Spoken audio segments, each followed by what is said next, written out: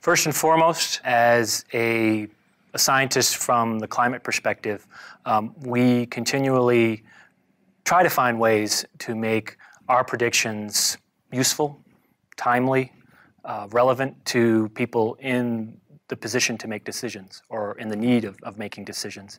And one of the key challenges with climate prediction, or climate projections, at least out into the timescales of climate change, is we cannot really rely on one prediction or one trajectory.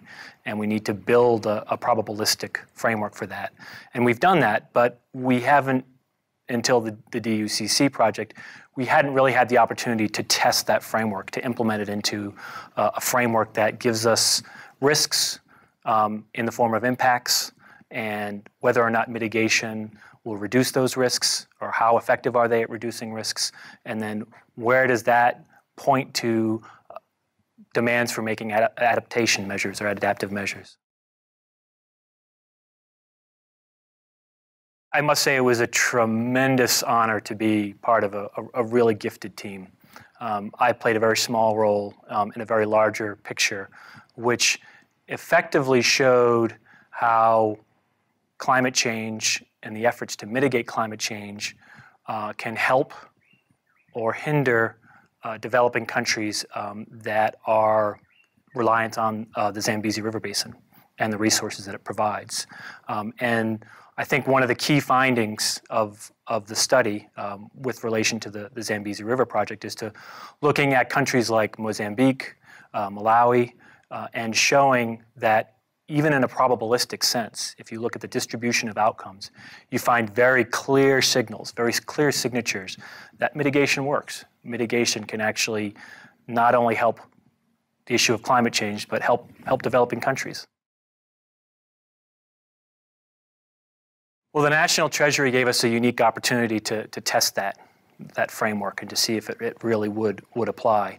And the methods that we employed under the DUCC project were very much related and deliberately transferred to the LTAS project, which focused on one country, South Africa. In terms of the methods, the climate projections, the climate scenarios that we provided were very much of the same formula, same recipe. But the challenge then is to see whether or not those climate projections really get down to the granularity of basins within a country, within South Africa.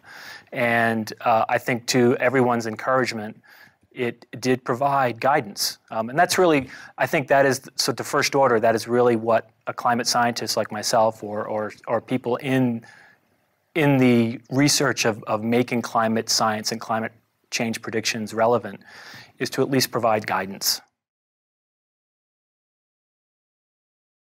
For the DUCC project, MIT was primarily responsible for most of the, well, all of the climate change scenarios and projections that we used. It also provided global information of socioeconomics. Any developing nation or even a growing nation like South Africa is responding to global economic forces. And that information has to be provided to a model of South Africa, for example. Not only the socioeconomics, but the consistent climate trajectories that go with those socioeconomic pathways. The National Treasury provided an incredible amount of support to all the scientists and all the researchers involved. We held a very critical, very important meeting at the National Treasury where we presented all of our findings to the administrative personnel at National Treasury. It provided a really unique opportunity to get feedback as to what was really salient, what was really relevant, and poignant to what they had to face and what they had to make in terms of decisions or set strategies. It was a tremendous opportunity. For UNU-WIDER, they provided the necessary modeling tools at the granularity that was needed for South Africa. And again, it's very easy to say, we're just going to put models together, put data together.